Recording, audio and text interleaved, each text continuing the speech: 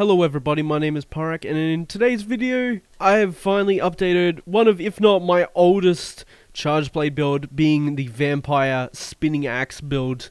This took a while to do just because the augments were a little bit annoying to get. They were the augments. Here is my talisman. Of course, it's a berserk 2 with a 3-1 slot and item prolonger 3. Here are all the skills and decorations. Of course, all the green numbers here are from decorations. And I usually wouldn't layered armor the weapon, you probably noticed that. But this is a very special occasion, so I definitely went ahead and layered it to what it was back in the day. Don't worry, I put the attack back on. But as with any other test, of course we gotta go take it to the best girl Rathian. See if it can beat the damage checks. It's the main part I'm concerned about. It should be able to beat them in theory, we'll see. But I remember this being a very, very fun playstyle to use. If you haven't tried it, it's a lot of wire bug attack spam, which is why we're using the Amatsu weapon, just to get consistent damage on every hit rather than a chance of having the extra damage. Counter to get our shield charge, just so we do more damage in spinning axe, of course. Okay, we should be safe as long as I roll and dodge the follow-up. We should be good. Okay, swap to that. I didn't use my Felvine, unfortunately, but that's okay. Hyper armor this to get our Anomaly Blight active, so I can heal from everything for a bit. Quick one, and then air dash through it. Okay, you can also cancel your air dash at the first spin. So you do your first spin and then you can do anything else out of it essentially. As soon as that animation is finished, if you let go of the button, it'll actually let you act out of it. So you can do your explosion to get away, like this, and then a blast away. Uh-oh, that's fine, we block. We've got ready stance for that and knockdowns, so it's very, very nice. Dodge those sweeps. We shouldn't be tanking through them, that's why I'm not doing so, because it applies poison, which is quite difficult to deal with a berserk build. So you just got to try and avoid statuses as best you can and get as many free anomaly blights as you can. Intrepid through that, thankfully. Block it into a spin. Can roll under her. Okay, nice. Trample's gonna hit. Yeah, unfortunately, just hitboxes in this game. It's fine.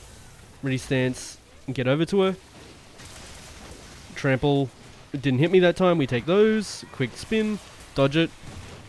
We go up after the second one. We've got Anomaly Blight, so we should be able to heal plenty. Just like that. We got the damage check already. Very nice. I'm going to swap. Get over to her. Swap again. Okay, there we go. We wasted quite a bit of time there, but I reset my Berserk, which is quite useful for sure. Okay, don't get hit by that one. No need to, because she's going to be quite tired, so she's going to be very inactive. So we can just land this ready stance damage really easily. Nice, there's our stun from using impact. That's why we chose impact instead of a elemental one. Even though the elemental vial's explosion does some silly damage, we definitely want to have that stun to help us get some more damage out of it. Also get Blood Awakening active. There's the mount. I'm going to sharpen, even though I don't think I need to.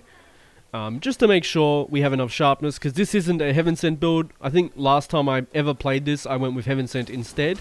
This time we are going with Blood Awakening because I feel like I can activate it pretty consistently. As you can see, her face is already broken, so it's definitely a good way to do it. Charge the shield. Nice, swap back, and we got to get it set up again. She should bite out of it, which is lovely.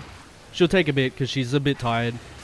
I also haven't put Defiance on here. I figured I should be trying to like perfect the playstyle rather than have Defiance save my butt every time there's a roar, because we should be able to predict pretty much every roar, to be honest. As well as attacks like that, you can go up in the air. I should have cancelled it early just so I could get away a bit sooner, but that's alright. Smack the face a bit. Also, the second part of that air dash, like the second coming around of the axe, does more damage than the first if you can land it. Quick one.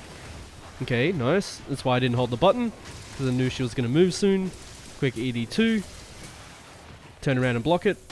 Roll to keep our axe mode, and then chase her down. Can go up after her. Nice, the good part of it hit. Fireballs, just go over to her. Again, don't try and tank status attacks. It's generally not a good idea.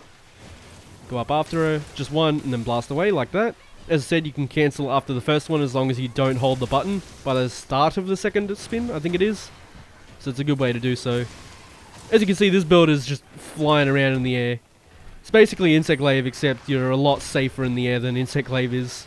Also gave me Anomaly Blight there, which is cool, because I can use it here. Ah, missed. That's alright. Ooh, okay. Good timing for that. Let's go to the face. I've got Anomaly Blight, so I'm just going to do damage. We've also got a healing bat behind me, which is huge. Obviously, I don't have to swap then if I go pick that up. I should have probably waited. Oh, good stagger, good stagger. Let's go get this. Quick one. Oh, we get Anomaly Blight. Ah, she missed. That's okay. All good. Quick ED2. Nice. Ooh, she's tired. There's a trip. I'm not exactly sure what tripped her, but we take those for sure. Again, I've got bats, so I'm not worried about the, like, 2 stacks of Berserk I've got, essentially, at the moment. She'll attack out of that. Didn't get me Anomaly Blight, that's alright. Blast away, because it's going to hit me otherwise. And we got a cheeky stagger off it, too. About to lose our shield charge, so I'm going to swap.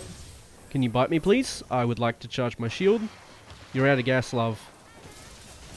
Okay. I guess I'm just going to sit in this mode for a little bit. Try and counter something to get my shield charge. Possibly. Hey, can you hit me? I'm waiting for that or a roar. Like that. Excuse? Excuse me, love. I should have gotten a buff there, but that's fine. That's exactly what I was waiting for. I wanted that buff for my shield, of course, just to do more damage in axe mode like this. Dodge it and dodge a second. Again, we don't want to deal with tanking through status. It's not a good idea. Okay, fireballs. Quick ED2. Or ED1 into ED2, of course.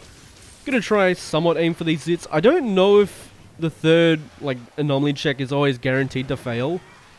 I don't think it is, but with, like, recent testing I've done of builds and stuff, it's always failed on the third one, despite doing good damage and not getting hit that much. ED1, and roll. Right, ED1 down here, because we can hit this zit. Nice-oo. Dodge it. We can go up after her. Blast away. Roll. And we go after her. Good damage. Right. Trample, unfortunate. Just roll it. There. Go up after her. She doesn't do a second one. Off that trample. Nice trap. ED2 into it. Into ED2 again, because we can actually hit the face. And another one, we've still got a bug. Cancel it early so I can air dash in case I need. Yep, that's fine. Alright. Second one, please. Thank you. Air dash after her. Yep, there's the... Oh, okay, we just got it. So I guess it's not guaranteed then. Interesting, ED2. Because it reached. There's our second stun. Very nice. Which is actually quite rare. It's odd that I got a second stun in a hunt. That's, it's definitely rare. Unless you're like playing Hammer or Hunting Horn. It's quite an odd thing to see in anomalies. Oh, still tired. Okay. Well, obviously she's still tired. Nice trip. Thank you. Get some more damage. Another ED2. We're beating it with Blood Riot. We haven't swapped out of Berserk for a while, so we're taking quite a bit of damage from the Berserk build-up. But that's okay. You're still out of gas. Another ED2. Nope. Okay. We reset our shield. Thank you. Go back into Berserk. It's alright. Charge this axe real quick. Ready stance. And we roll to keep it. Ah, that's gonna suck. Now we're gonna try and beat, what's it called? The Berserk build up. Or the poison with Berserk. Which is okay. She chose good AI for that, but we gotta get back into spinning axe now. Which is okay. Actually, I don't think I've ever tested it. Can you get into spinning axe from the counter? I don't think you can, right? It's just a regular one. Might be worth trying that. Like counter 1 and then get your next counter to give you spinning axe and then swap. Well everybody, that was the return of one of, if not the oldest build I've ever made, being the Vampire Spinning Axe build. It was actually really potent still. It's still very, very strong and it's very enjoyable to use. You just spam air dash and then some ready stance ED2s in between when they're tired. And then obviously ED2 when they're exhausted on the floor. As always, thank you so much for watching and I hope to see you on the next one.